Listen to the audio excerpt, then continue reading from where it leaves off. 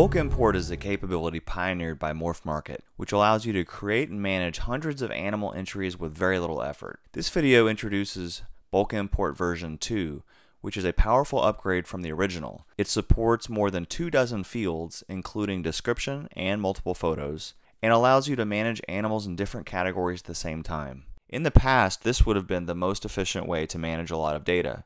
However, with our new Animal Manager, it's really easy to edit them right in our system. In fact, the ability to edit values right on the list page was design inspiration drawn from spreadsheets. My point is, you do not need to use bulk import to be an effective MorphMarket user, but if you are interested, then this video is for you. To manage your input data, we recommend using a spreadsheet tool like the freely available Google Sheets. You do not need to understand much about spreadsheets. It's just to manage your data in rows and columns. In your sheet, the first row is the header, which describes what each column represents. Each of the remaining rows correspond to animals. There are only 5 columns that are required: category, title, animal ID, maturity, and price. In fact, price is only required for sale animals. If you're importing not for sale animals, you don't need this.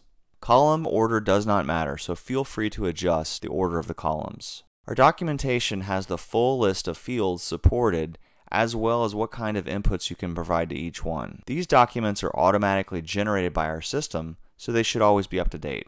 There are 2 great ways to start your input file. If you already have data in MorphMarket, you can first export that data and then update it and re-import it. You can also just start out from our sample template.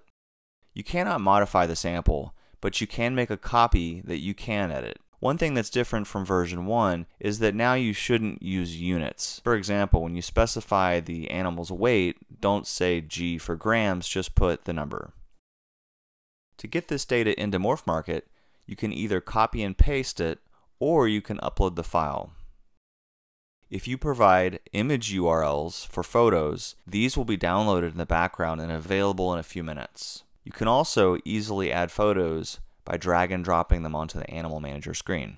If you have a smaller file to import, say less than 100 animals, it should import immediately. If you have a larger file, it will import the first chunk of data to check for errors and give you immediate feedback on formatting and potential problems. If that succeeds, it will perform the full import in the background, which could take a few minutes. Once you have a successful import, you should always give the data a quick check by looking at it in the Animal Manager.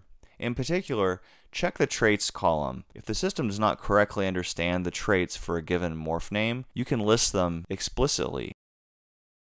Earlier I mentioned that a great way to start your data for import is to first export your existing data from MorphMarket. Currently, this will export all of the items in your collection. Your collection tab includes animals for sale, on hold, not for sale, and loaned. Export includes some additional columns which are ignored by import, and these are labeled with double asterisks. Once exported, you can modify this data and then import it again.